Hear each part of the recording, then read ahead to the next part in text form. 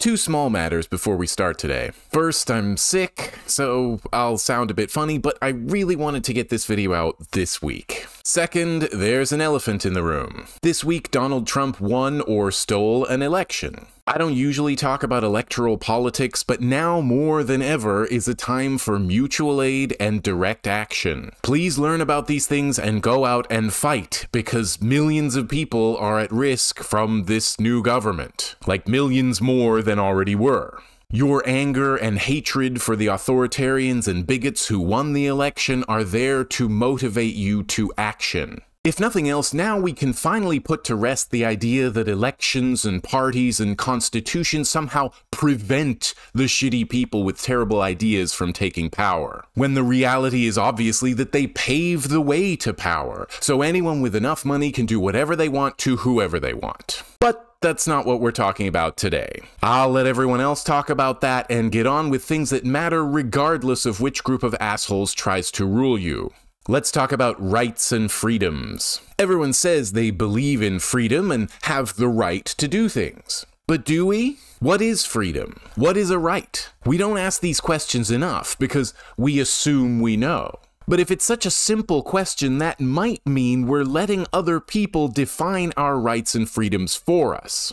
As a result, any freedom we have is freedom we're allowed. Any rights we have are conditional. Where do rights come from? Common answers include God, human nature, and the state. The first two are great topics for abstract philosophy, but only the state has the power to uphold rights on a systemic scale. So how does it use that power? When we think of the state, most people in democracies think of democratic, representative government. They might think of it as governed by a constitution in which a number of citizens' rights are promised, and that constitution compels the state to work for the people. The thing is, whatever rights are, the purpose of the state is not to protect them, at least not for most people. The state concentrates and exercises power on behalf of the people at the top of the social hierarchy. In other words, it takes away our freedom and converts it into power over us. Then the state forces everyone it can into a social system designed to benefit those people at the top of the hierarchy who own everything. During this process, it could be in the interest of those with power for the state to secure the rights of some of its subjects. But whatever words it uses, the state retains the right to override your rights and impose the will of the ruling class on you. And unlike you, the state has police and prisons to enforce its right. Of course, the more money you have, the stronger your rights are, and the more you have of them. If you're wealthy, you can travel where you want. If you have a few $100s, you can buy a passport, so you might be able to cross a border depending where you're coming from and going to. If you have no money, you don't have permission to go anywhere. The strongest right under a capitalist system like ours is the right to property. However, most people don't own property. They have homes they rent or pay tax on, products they consume, and a handful of possessions. They don't own corporations and buildings and land, so the state doesn't have to protect them. What use are rights to people who can't afford them? Because the other side of money granting rights is lack of money destroying them. Police hang around poorer places, especially black neighborhoods and native reservations, enforcing economic segregation, looking for people to feed to the prison system. Crimes of poverty are more harshly punished than white-collar crime because poor people are supposed to be out there working all the time. If you're driving, and you speed and drive drunk, you might just get your license taken away, even though you could easily have killed someone. If you steal a TV from a Best Buy, which couldn't possibly hurt anyone, you might have to go to prison. Same with making money from the drug trade. Years in prison for you, a slap on the wrist for a big corporation. If you're poor, one lawsuit or criminal charge can ruin your life. Meanwhile, Donald Trump and Elon Musk are embroiled in dozens of lawsuits and criminal charges, and they're still among the most powerful people in the world. But the promise of rights and freedoms is central to the ideology of the modern state. Since the end of World War II and the founding of the United Nations, protecting rights has been a major excuse for the continued existence of the nation-state. Many or most states nowadays have lists of rights and freedoms they say you have, and even if they didn't, the UN has a long list of rights it says are universal anyway. The UN says rights are universal and inalienable, which implies to me it wants us to view them as an unattainable ideal. But maybe it's just reflecting popular belief. So the state has to simultaneously promise it will guarantee your rights, and yet be seen to be justified when it violates them. If I have power over you, I want to make you think it's in your interest and for your benefit, or at least that there's an upside and things could be much worse. So I'll tell you, you have rights and freedoms, limits to my power over you, and I'll be the one who defines and enforces them. If you only have freedom to the extent I decide, I can also decide when you don't deserve freedom. The exception, when it's no longer a question of freedom, but of protecting the children or saving the republic. Because rights are set by the state, and because dividing people is integral to wielding power, rights distinguish between people who have them and people who don't. That includes human rights. Who doesn't get human rights? Criminals, suspected or convicted, whoever the state designates a terrorist, people crossing borders without all the right stamps, and whoever we decide doesn't deserve rights tomorrow. Plus, animals obviously don't deserve rights, even though they can suffer just like we can. It's not an accident we treat other groups so poorly when we believe in rights for ourselves. The nation state, your country, insists on splitting us into groups, so we have insiders who deserve rights and outsiders who deserve violence. If you have rights for citizens, then non-citizens are denied those rights. Do the people in cages on the US border have rights? Apparently not. The only right they had, right this way, into the internment camps. An outsider can include citizens if I think their behavior doesn't reach my standards. If you have rights for people who follow the law, you can do anything to people who don't. Do unarmed, suspected criminals who get shot by police and security guards have rights?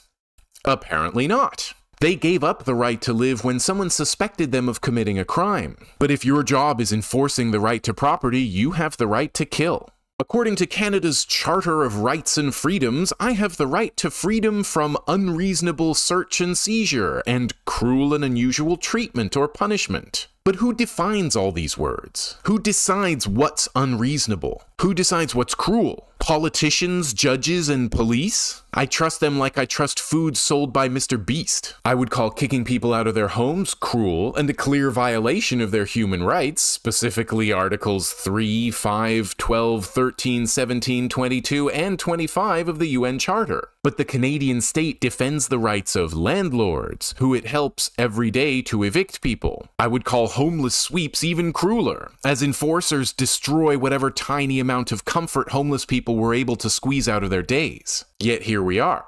I also have the freedom of peaceful assembly, except in practice, because actually you need a permit to assemble legally in this country. You want to get in a group in public? First, you have to fill out forms saying exactly what you're going to do, then make a couple of phone calls, pay a fee, and wait for permission. So if you can't afford it or don't get permission, you don't have that right. To me, this is a perfect illustration of how rights really work. You can't just do what's written down just because it's written down. Your rights are still subject to official approval on a case-by-case basis if you can afford it. And actually, the Canadian Bill of Rights says that too. The right not to be deprived of these rights except by due process of law. So you have inalienable, ironclad rights and freedoms, unless the state wants to take them away. The state works for whoever pays to use it, like corporate lobbyists and well-funded pressure groups. Anti-trans activists in the US and UK have pushed for the state to come up with a definition of woman so they can have sex-based rights. What they're really doing, and they know it, is limiting who can be called a woman and thereby limiting who gets the rights they pretend to believe in. They're capitalizing on a scarcity mindset rhetoric, saying there aren't enough rights to go round, and therefore we must prioritize cis women over everyone else. That's right out of the right wing's playbook, when they say, let's prioritize citizens over non-citizens, let's prioritize white people over people of color. Rather than giving anyone rights, the effect of transphobic legislation so far has been letting police into women's bathrooms to eject women who don't conform to the officer's idea of femininity, and authorizing adults to inspect the genitals of school children. But don't worry, it'll be right-wingers in charge, and obviously you can trust them around kids. Oh.